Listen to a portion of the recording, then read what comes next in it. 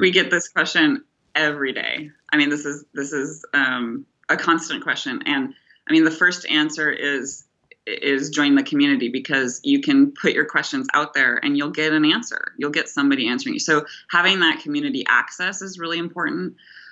We've created a service design 101 page on our website with some links. And so there's a couple books we recommend. The main book is Service Design for Business by the Live Work guys. That's our #1 book recommendation. If you are just getting into service design, highly recommend reading at least the first half of that book. And just start doing service design. I think that's the other big tip is you have to find a way to try to practice this. And it might mean getting out of your comfort zone and taking charge of an end-to-end perspective that nobody's in charge of yet, and that you thought wasn't part of your role and responsibility. Yeah. So when I first got into service design, I just decided to make up a project and do it and involve my team. And, I wasn't in charge of the whole request and onboarding process for new customers, but I did it anyway. And I think for those who out there who are really struggling to find that first place to start, come join the Slack and throw out some ideas and we'll give you feedback, because that's what that community is about. And if I were to, a lot of times, if I were to just tell people, what do I actually do? What am I going to do tomorrow? What I've seen work at tons of companies, big companies that have people that come in and they're drowning in the size of their company.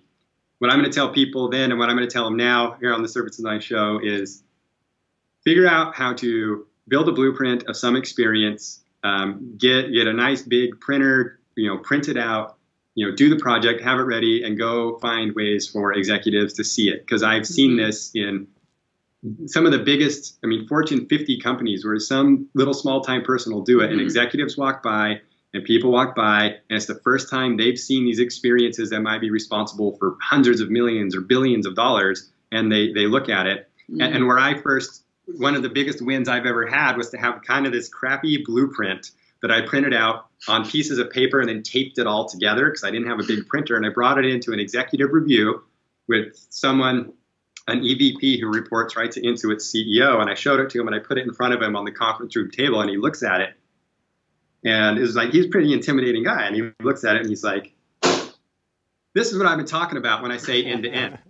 And that was it. That was the start of everything, because it was this simplistic visual that he knew about in his head as the boss of the bosses, but he doesn't sit and work in this every day. And then there's all these people who do work in it every day, but they're too low to see the big picture. And suddenly you had executives and contributors on the same page with the shared knowledge, looking at the literal exact same physical thing.